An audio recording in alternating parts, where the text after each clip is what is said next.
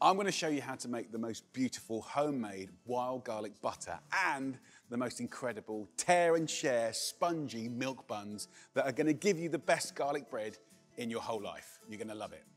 Look at that. Beautiful wild garlic. There's loads around at the moment. So you'll see it in woods, you'll see it in fields, and I've even got some growing here, which is an absolute dream. If you get them back, wash them in a little bit of bicarbonate of soda, give it a really good wash, spin it. If you're worried, you can always just dip them into boiling water just for 30 seconds and take it out. So I'm gonna make the most beautiful wild garlic butter. 200 grams of wild garlic to 2 packs of butter. Really best quality butter you can get. I'll just whiz it up. So give it a little whiz, put in your butter. It's really that simple. And you're gonna get the most incredible green butter. I'll take this off. The smell is absolutely incredible. It's a beautiful thing. I'll show you one technique for laying it out in a cool way. So I'm gonna do a little bar of flavored butter. I get myself a nice piece of greaseproof paper. I'll take this beautiful butter. Look at that. Look at the color. Come on. The colour is phenomenal. Squash this down like that. A little lemon zest just works so flipping well. And also what's very, very good is fairly generously, like, what was going to say, not scrimpled. What does scrimpled mean? Whole salt flakes, right? So you kind of feel it in your palate. So nice chunks of that. And then what we're going to do is just roll it up properly. And once you've rolled it up like that, just twist it opposite ways to get that tension. And that is going to make the most amazing wild garlic butter. Now, what I normally do is put it in the fridge, let it firm up.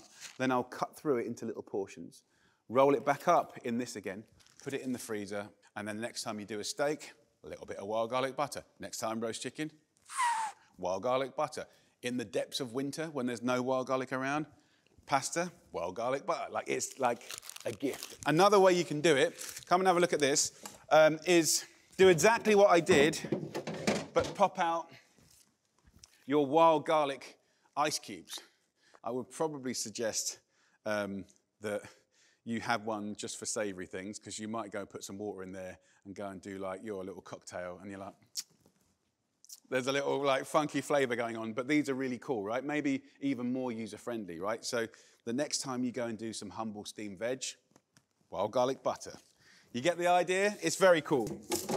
The idea, I mean, I guess it's preserving. The idea of taking like the bounty of the beginnings of spring and celebrating it all year round is a beautiful thing. And just to finish some things off, these buds, you know, I said you could use the leaves, the stalks, the roots, and these are the buds. These have been washed, and what I'll do is cover that with a lovely vinegar. This is a cider vinegar, cider and garlic vibe. I would hit it fairly generously with salt. So the salt and the vinegar, that will preserve it, right? So it will be stable. You could have little mustard seeds in there. You could put a little honey in there as well. Very, very nice. In fact, I will do that. A little honey is nice, sweet and sour. Once you've taken these beautiful buds and you're left with this liquor, don't throw it away. You can use that for making lovely dressings, lovely marinades. You can just bottle it. Bottle it as a kind of wild garlic vinegar. Joy. Oh. So submerge that, lid on top, give it a shake, and let that pickle away. It will be a gift that keeps on giving. Right, let's get into bread. This is going to be the most beautiful tear and share, soft, spongy, white garlic bread, right? Little rolls. The recipe's really nice. 800 grams of organic plain flour. So it's not a strong flour. We're going to go into here with 100 grams of butter, which I will just kind of break up with my hands. In here, I have 500 mils of tepid milk. The reason we want that little bit of heat is to activate the yeast. If you go to the supermarket, these little sachets that you get are always 7 grams. So 7 grams of dried yeast goes in. It's dormant currently. The minute it hits the temperature and humidity of the milk and all the things in milk, which are natural sugars and proteins and things like that, it is waking up. That yeast is waking up now. Oh, so it's going to get going. Obviously, yeast will feed on the proteins in the flour and the milk. And in return for that, it will belch lovely gases that will give you the lift in your bread to make it soft and spongy and beautiful. So mixing that yeast, just to kind of make it even happier, I'm going to give it a nice teaspoon of honey. That will very, very slightly sweeten the bread, but not much. Nothing really worth talking about, but it will make the yeast very happy. It will now start sort of bubbling and fizzing. That's what you want. So look, typically when making bread, you wouldn't add oil or butter, typically. And of course, you'll use stronger flours often, and you'll make a dough that's much more elastic. But what I'm after here is an enriched dough, something that's soft and rich and really luxurious. And you know, if you think about other enriched doughs, things like brioche is enriched, things like scones are, lovely croissants, you know, they're enriched with layers of fat. So by adding a little oil or butter as we have, you're going to just get more flavor, more tenderness. It will color much nicer naturally, which I think in this context for lovely garlic bread is going to be a beautiful, beautiful thing. Another thing you can do is add some salt now. Very, very important. So 2 good teaspoons of sea salt, right? Don't under-season the bread. It will just taste like thin air and it's not going to be good. So what I do now is just make a little well in the center. I'm going to slowly pour in the milk with the yeast and honey, like that. I'll use my fork to start off with, because I don't want to get too messy. So move it around with your fork until it's too hard to do. Then we bring in the hands. If you're worried, you can put a little bit of flour on your hands like that, but just start bringing it together like that, and just move it around that bowl. And ideally, we'll kind of semi-clean that bowl from all the sides. So I can get rid of that bowl now. And just have a nice little knead up. So let's just talk about kneading for a second. You can do it on a board if you wish. It's much easier to do it on a lovely wet surface. So look, when you look at bakers, they're so talented and, you know, they're kind of sitting there kind of giving it all of this and, you know, making it feel very technical. But look, kneading is just moving it, stretching it, pulling it, giving the dough a little bit of chaos. So we want to knead it to develop structure, to really make the gluten kind of bond together and get kind of elastic and strong. By doing that, when the yeast starts doing its job and releasing the gases, it won't just kind of disappear into the ceiling, right? It will stay in here, like bending and twisting. And that's what gives you the bubbles that give you the sponge and the softness and the deliciousness that we all love so much. So I would say just like 4 or 5 minutes, if you can, just lean on it, move it, pull it apart, pick it up, slap it down. When it's smooth and silky and it has a nice little kind of bounce back, see that? Look, if I'm just touching it, it's bouncing back. We're in a good place. And I'm going to let this prove. So normally around an hour to an hour and a half, or until it doubles in size. So you can see the size of it now. Once that's doubled in size, it's going to be kind of up around here. So what I do is just get myself a clean cloth that's wet and been wrung out, and I can cover it, and then I can just leave it here, depending on the temperature. If it's cold, then you might want to put it somewhere a little bit warmer.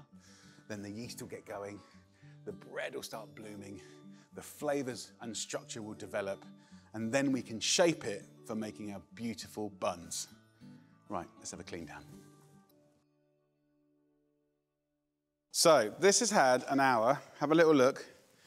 Look how satisfying that is. Plump and gorgeous. What I want to do now is just break this down into lots of little rolls. Have a little look in the structure in here. Just look. That's what we've created. The smell is amazing. So you can see almost like those honeycomb gaps of air. Now what we do is we knock back. And that essentially means, you know, we bash the air out, and you'll be like, well, why would you bash the air out? You've just put it there. We just want a better end product. So what I want to do now is get 45 rolls. I'm not going to get the scales out. Like, do me a favour, will you? So what I'm going to do is just roll it out to a fairly consistent sausage like this. And let's kind of 25, 12 and a half. Go with the maths, all right? So that's give or take about right. So 12 and a half. I'll roll this out. And it's about the size like a squash ball, like that. I'm not actually counting, but I should be. 1, 2, 3, 4, 5, 6, 7, 8, 9, 10, 11. If you wanted to do a bigger loaf, absolutely you can. If you wanted to do lovely little burger buns, that would be quite a glorious thing. So there's no rules. Into this tray, a little bit of oil. So rub around the bottom and then the sides. Now let me just dry my hands of olive oil because they're a bit lubricated. And I want to get a little bit of traction between my hand and the marble surface or your kitchen top, right? So I'm just putting my hand on top like this, and I'll kind of close my thumb like that, and I'm moving around like that. So 1, 2, 3, and then I go straight in. When you're a bit more experienced, you can go 2 hands. So 1, 2, 3, and straight in. So you can just rattle through these in no time at all. At this stage in the game, if there's little variations in shape and form, like, don't sweat it. As it proves, it will double in size, and this will become a sea of beautiful, bulbous, blossoming buns. A lot of bees there, right? What I love to do now, which really does finish it off nice, is take a little brush. So just giving it a brush of milk will just give it the most beautiful golden colour. Don't forget you've got the butter inside the dough as well, so that's also going to add to the colour. They need to prove again now for the second and last time. Put it somewhere which is draft-free, cover it with a damp cloth, make it taut so it doesn't sort of sit on the buns. Once they've doubled in size, then we can bake them in the oven, and I'll show you how to do that next. So 1 hour later, and we have those beautiful things. So you can see how it's doubled in size, all these little gaps have been filled up, and it's actually very, very beautiful. So pick it up gently, don't bang it around, don't lose the air. I've preheated the oven to 160 degrees Celsius, which is about 320 Fahrenheit. And I'm gonna cook it for half an hour until golden and gorgeous. And then the fun stuff happens with the garlic butter. So in we go, nice and gently, in the middle, half an hour. Come on, look at that.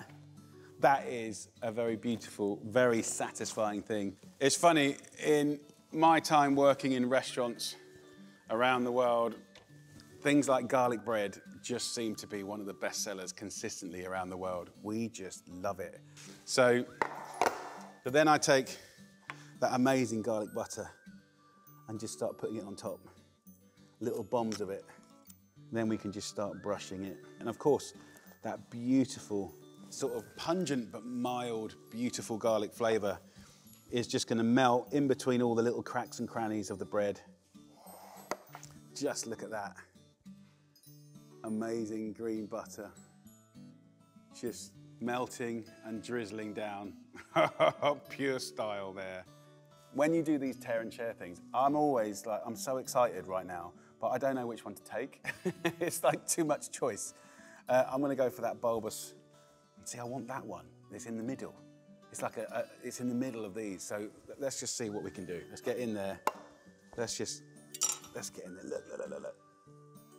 Oh. Oh my goodness. Look at that. That's the one I want. That's the one that's got my name on it. So there you go. Beautiful tear and share. Wild garlic milk buns. Just a joy. All I have to do now is try one.